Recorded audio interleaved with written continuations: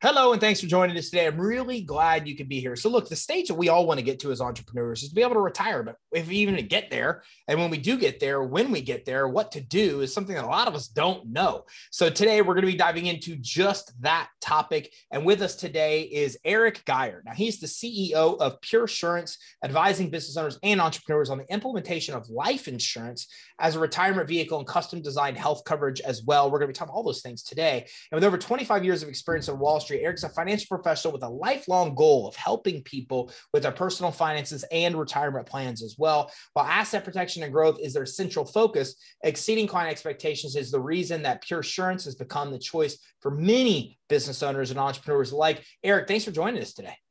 Thank you for having me, Ty. It's great to be here. So a lot I want to talk about. I want to talk about, open up the new stage as a retiree, getting to that point. But I also want to talk a lot about your specific expertise when it comes to life insurance, because I'm doing a lot of stuff right now with life insurance that I didn't know you could possibly do. I mean, it is a powerful, powerful vehicle. So I want to dive into some of that today as well. But that being said, let me ask you that. I mean, what are some of the things, starting with life insurance, what are some of the things that life insurance can do for us that we don't really realize it can do? Living benefits are one of the most powerful aspects of permanent life insurance.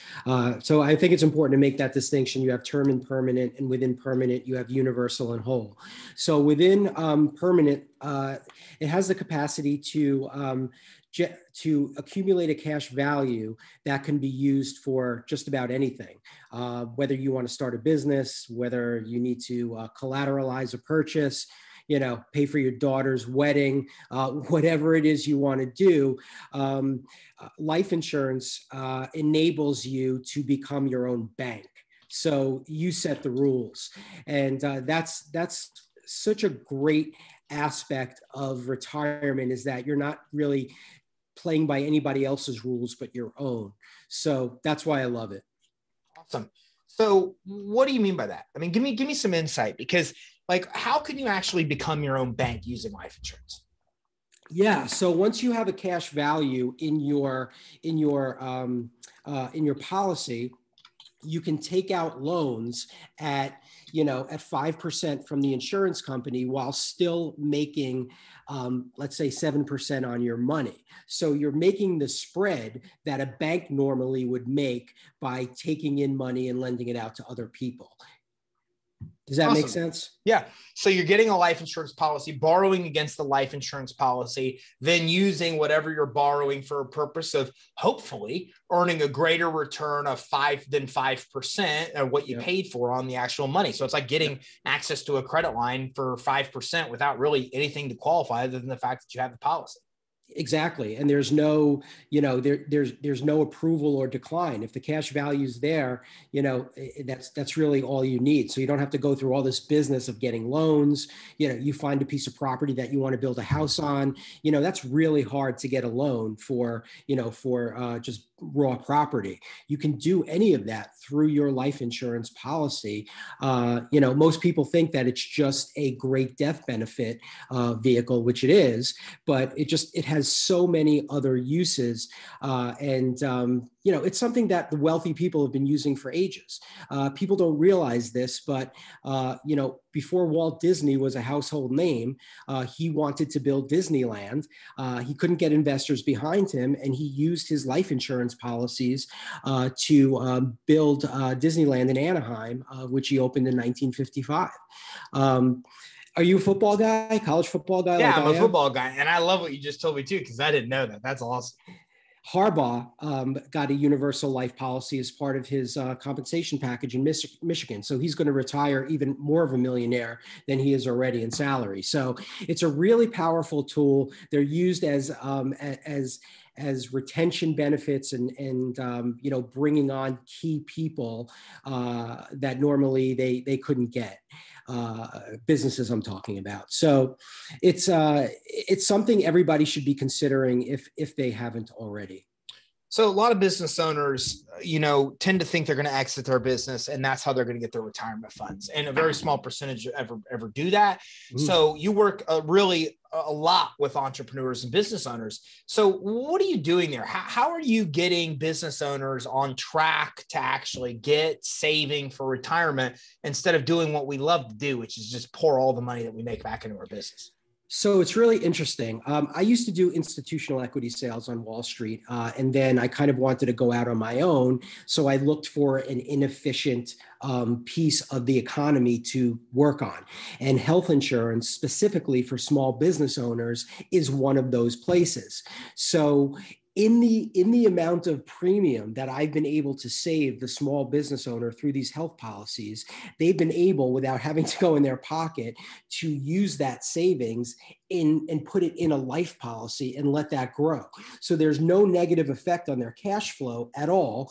And they're able to, just basically set it and forget it with their life policy. So run through that for me, how that looks. Okay, so we're in Florida. So a husband, wife, and 2 kids are on a Florida Blue policy, Blue Cross Blue Shield, that costs $2,100 a month. Ridiculous. Yeah. They're healthy. They don't need to be on that. I got them on a policy for $1,100 a month. There's $1,000 extra there now that they didn't have before that they can now use to fund a cash value life insurance policy. Okay, perfect. So very, very accurate. Now, a funny story is that I'm self-employed, many years, had paid, very equivalent to what you're saying, thousands of dollars on insurance.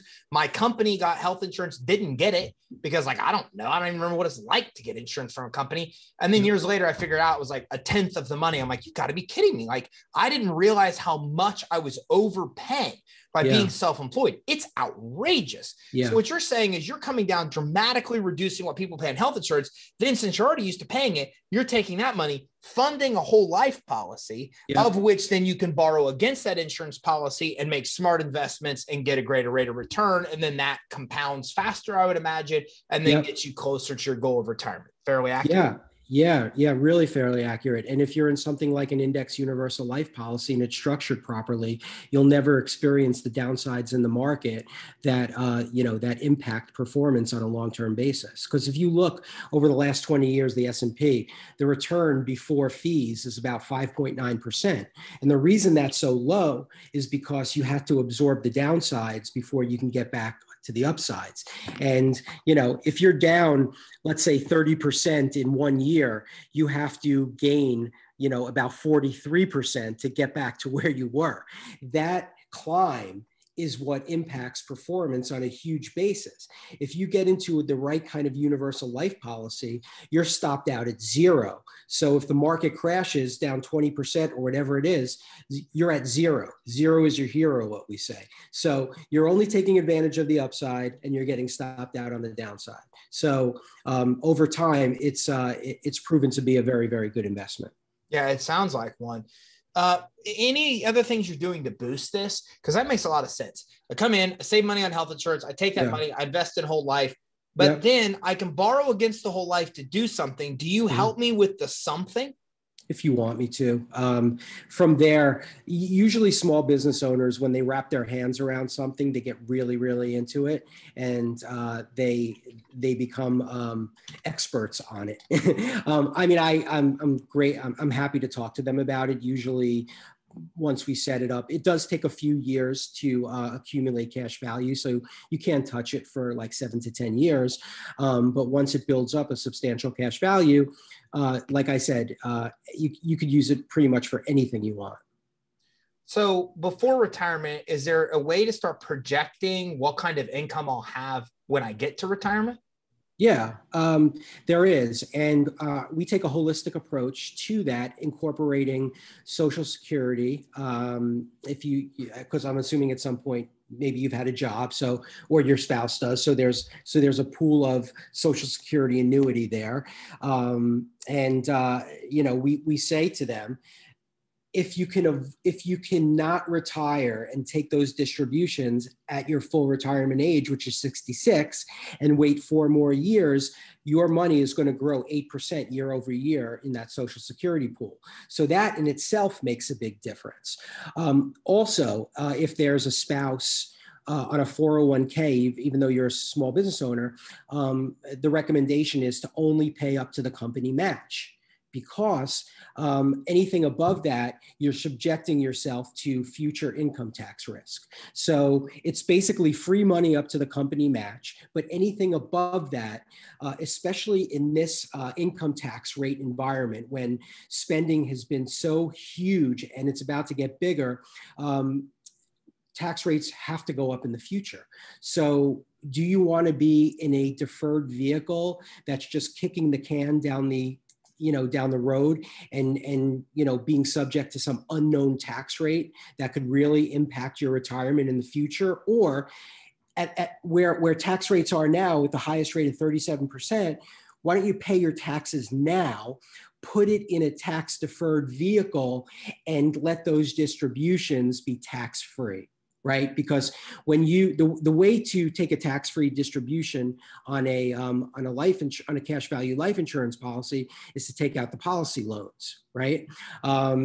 If you need it for something medical like long-term care in the future, of which 1 in every 2 people will need, then you could take out take it out as traditional distribution, tax-free. So, the goal is to minimize the tax implications as much as possible in retirement, because people think that the person who has the most assets at retirement wins, and it's just not true. You can experience market corrections that could, take years off of your longevity plan.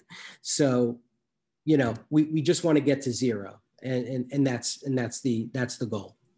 How do we do that? And that's a good question, because my parents invested a lot of money into 401k stocks, right? Yeah. But man, their retirement is like, it's volatile. Yeah. I mean, like, the market's down, they're down. The market's up, they're up. So it's almost like you work your whole life and then you get to the end and it's just a crapshoot of where the economy is to determine if you're set for retirement or you're not. What do you do to help your clients avoid that? Because that's what I see a lot of retirees doing. Yeah. So what we've been finding out in this low interest rate environment is that people have a tendency to want to pay their mortgage off fast. If you have a mortgage of something like 3.5%, for example, your after-tax benefit is going to be maybe 2.25%. That's nothing. That's basically free money. Don't pay more than you need to for your mortgage, and put that excess money that you were putting to extra premium into a life insurance policy, into an annuity, something that is going to benefit you in the future, because the happiest people in retirement are those who receive those annuity paychecks every single month. You're a small business owner. I'm a small business owner. When we started, it's a roller coaster of getting revenue in. You never know when the money's going to come in. You have a good month, then you're dry for however much of time.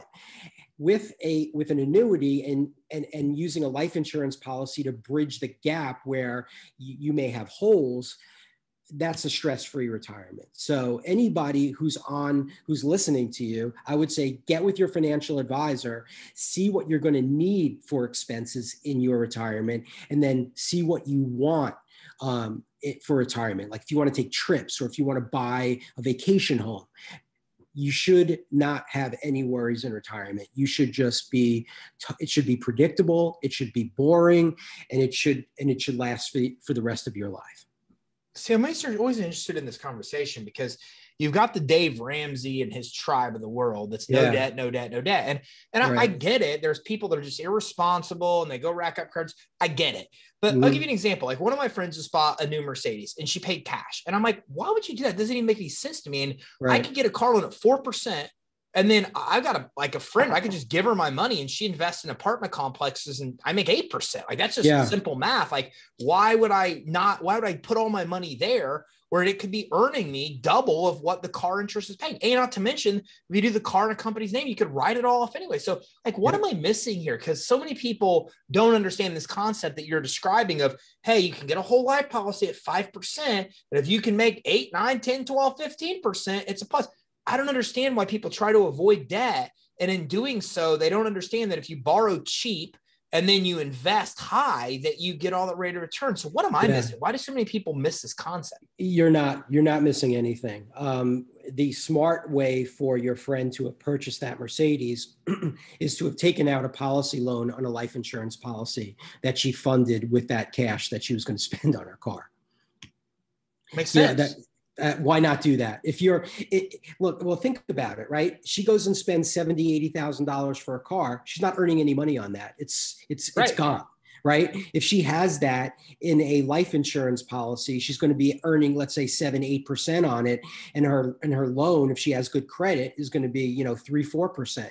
So even though you have all that money out there buying this car, you're paying yourself, you're paying the insurance company the interest, and you're earning interest. You're making 3 to 4 point spread.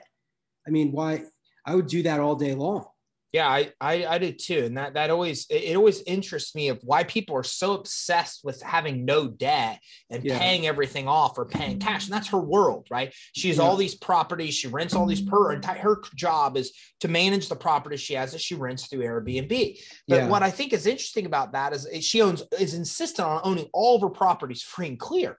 Mm-hmm. And I mean, it's great. I mean, she brings ridiculous money every month, but she's good. But in my world, I'm like, if you could borrow against these things at 3 or 4%, invest in stuff that's 8 or 9%, like that just compounds the money that you're making. It just seems wiser to me. But I see this other half of the people that are obsessed with no debt versus investing that way. I think people are just conditioned not to owe anybody anything, and that's what it is. I mean, I don't think that's the biggest injustice that Dave Ramsey does. I think the biggest injustice he does is to try and convince people to buy term and invest the difference. Term insurance has no cash value at all.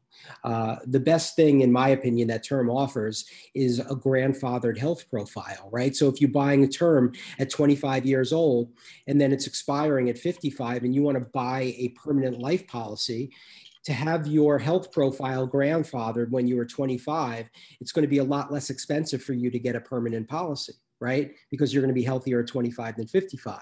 So that to me is the single reason to have a term policy. As far as investing the difference, I don't know too many people that are disciplined enough to invest the entire difference after they're paying their term policy. Human nature tells me that you're going to get a minuscule amount of people who adhere to that plan. Yeah, that's Parkinson's law, right? I mean, the amount of the need, the demand kind of increases to be equivalent to the supply. So people save 1,000 a month. They're like, I saved 1,000 a month, but then all of a sudden, all this other stuff comes up that eats up that 1,000, and I see people mess up that math all the time. Yeah, it doesn't work. Buying term and investing the difference doesn't work. So let me ask you a question. Why do people like Ramsey recommend that? I don't even know who would recommend term. I don't even understand the logic of recommending term versus whole life. Because the bottom 75% of the population has a cash flow problem. The top 25% has a tax flow problem, right? So the top 25% pay 86% of all of the income taxes collected by our government. So the goal there is to reduce the taxes as much as possible. Right. That makes a lot of sense. And Susie Orman's doing the same thing, right? They're talking to the bottom 75% of the people who have cash flow problems. Yeah. So they're trying to help them increase cash flow, not avoid tax avoid tax costs. Right. A lot of them are paycheck to paycheck.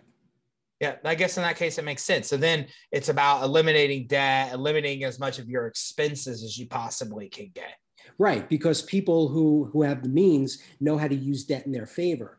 People who don't, debt is an albatross on your shoulders. it's really true too, because it's that adage that it's easier to make money when you have money. And as it went through the trials and tribulations of being broke, running a business, let's be honest, it's 90% of running a business if you're lucky enough to get to the 10. And then I made it to the 10. And now I'm like, wow, like making money is like stupid easy, because people come to me with all these opportunities to invest in stuff that's not guaranteed. Nothing's really guaranteed. But if you just look at the risk, it's like a no-brainer to get in and get an 8, 9, 10, whatever percent return. And it's a no-brainer to put your money there and be able to get a rate of return. Right? Have these people around me that have these opportunities to get in on stuff early stage, et cetera, where all of a sudden the stuff just takes off. I'm like, this could be easier. And it's interesting. I tell you that because I used to think to be a billionaire, I had to build $1 billion business. And in the last 6 months, I've really realized by talking to smart people like you that that's not the case at all. If I build a business and get out with cash, and I'm using the cash wisely as you're recommending, man, I could use the money and investment of money to get myself the billionaire status without having a business that was anywhere close to $1 billion when I exit.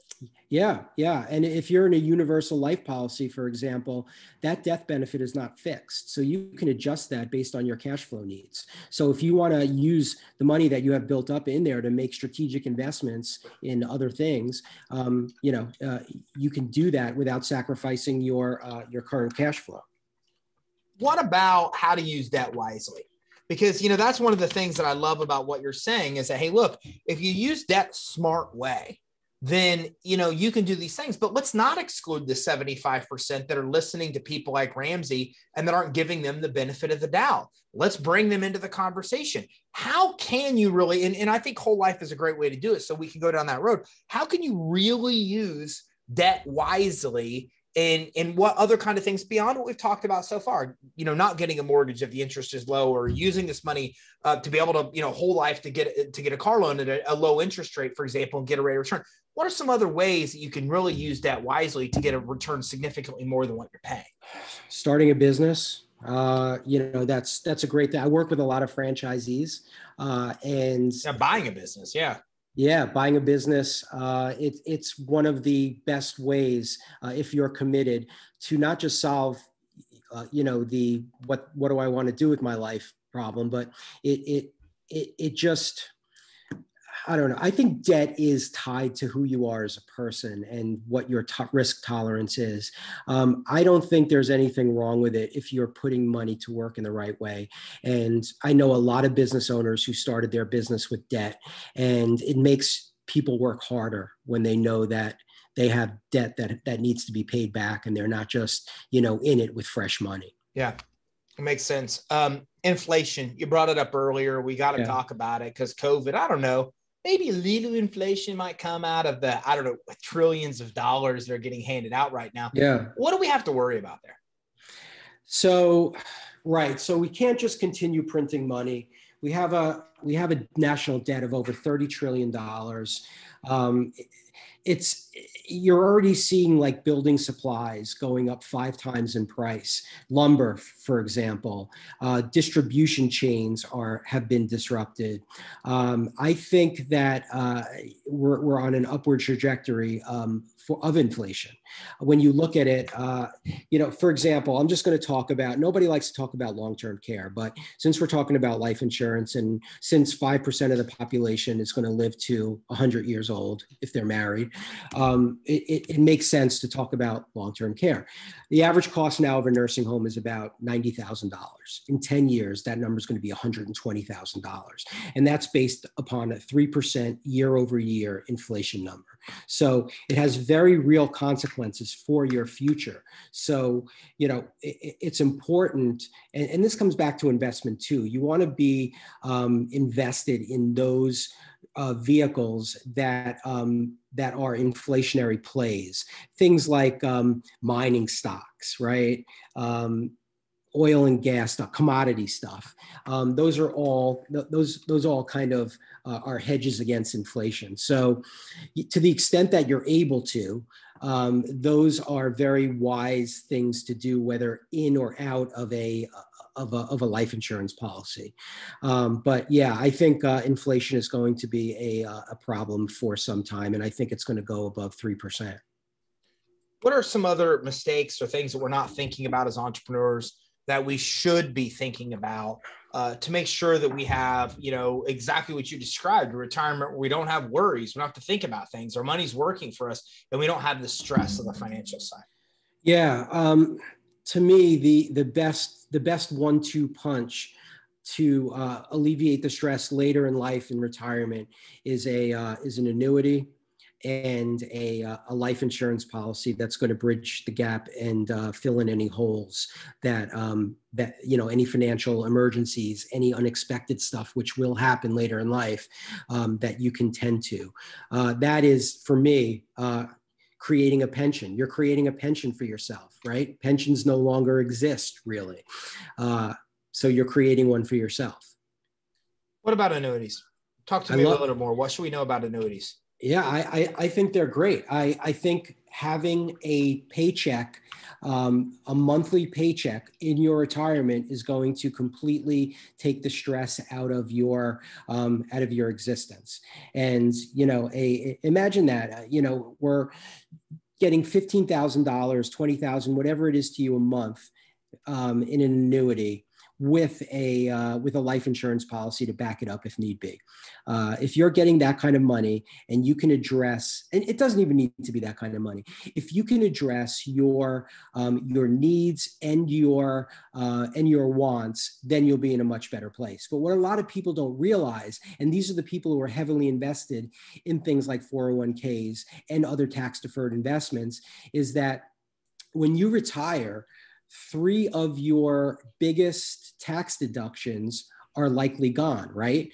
You've likely paid off your house, right? Your kids are out of the house, so you no longer have the dependent deduction.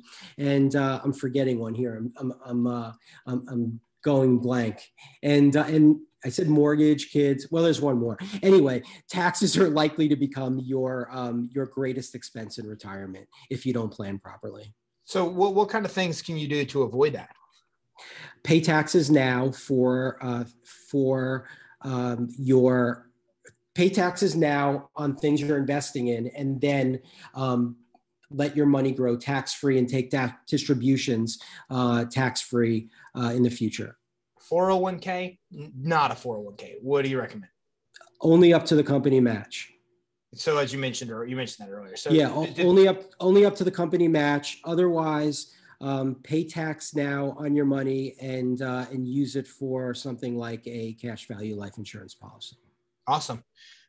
Very enlightening stuff today. I mean, we covered a lot, and I love the way you think. I just think it's so smart. I mean, just the idea that you could take a client, save them money on health insurance, and take that savings and start preparing them for retirement just by that one thing, by putting it into a vehicle that then earns a return over time, but then they can take that money and invest it into other things. It's just brilliant. So we only scratched the surface. So as you know, where can everybody go that's watching and listening to learn more? Yeah, they can go to puresurance.com. Also, they can, if they want, they could download my digital business card by texting the word covered to 21,000. And from there, they can schedule an appointment with me. They can download some relevant info. There's just a wealth of information that I'm happy to provide if you have any questions on this. But definitely, everybody should be speaking with their financial advisor and re-evaluating your retirement on an annual basis. And also, health insurance needs to be reevaluated because at different points in your life require different kinds of coverage. And, one size does not fit all, and it's worth it to reevaluate every part of your financial life on an annual basis. Eric, text covered to what? 21,000. 21,000. Okay. All right. I really appreciate you joining us today. Thanks for doing so. Yeah, I had a great time. It's been a pleasure, Ty. Thank you for having me. Yeah, same here. So listen, if you're watching this, obviously as entrepreneurs, we're typically pretty good at figuring out how to make money. And from what I've seen, we really suck at saving money. I don't know what the deal is, but we're good at one. We're really horrible at the other. So hopefully you got a lot of insight from Eric today of some really, really, really smart strategies to be able to live the life you're already living, but be able to do it in a wiser way, to be able to put money in a place where it can get you many, many multiples of return. Let's be honest, right? That's what we hope for our business. We are building a business because we know we can get a multiple of the value when we exit. But why not do the same thing with your money? That's exactly the formula that Eric just taught you, was how to do what we're doing in business, but do it with your entire financial life of really getting a greater multiple on your money. But we just scratch the surface on what there is to learn. So make sure that you go to puresurance.com. That's puresurance.com. Ton of stuff here, FAQs, testimonials, a lot of resources you could tap into as well right on the website that can help you through this process of being successful. And you can also text covered to 21,000 as well. So if you want to get more information, make sure you take one of those steps. Go to puresurance.com or text covered, the word covered, to 21,000. And that way be on track to be able to have the retirement of your dreams by being able to really create a multiple on your actual money that you're making and be able to have the retirement that you really want to have. So make sure you text covered to 21,000 or visit puresurance.com. Thanks for tuning in. Have a great day.